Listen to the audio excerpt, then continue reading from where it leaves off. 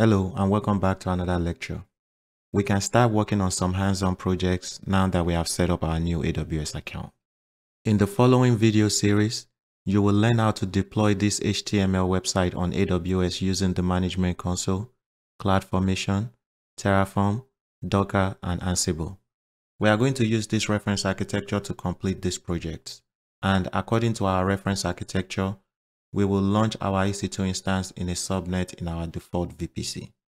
We will also create a security group and open the necessary ports for our website to work properly.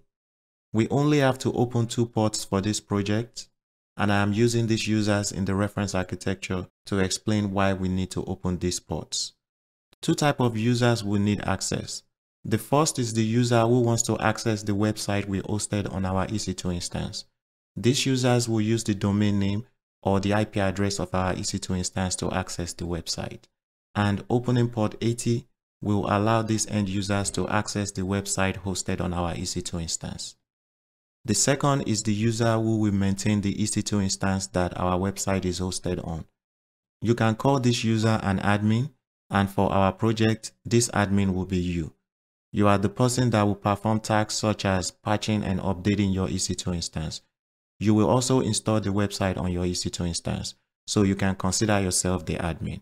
And opening port 22 will allow you to access your EC2 instance to maintain it and perform security patches and updates. Please understand the difference between these users.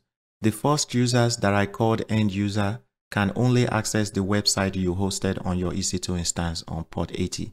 And the second user is you, the admin, who can access the backend of your EC2 instance on port 22, and you can also access the website you hosted on your EC2 instance on port 80.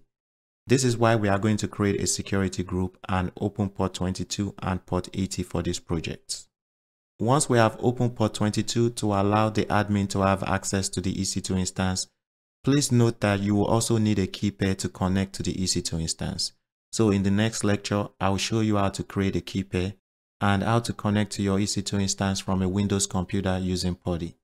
Once you have learned how to create a key pair and connect to your EC2 instance, then we will start our project. Please leave your comments if you have any questions about the projects we are going to complete. Thank you, and I'll see you in the next lecture. Bye.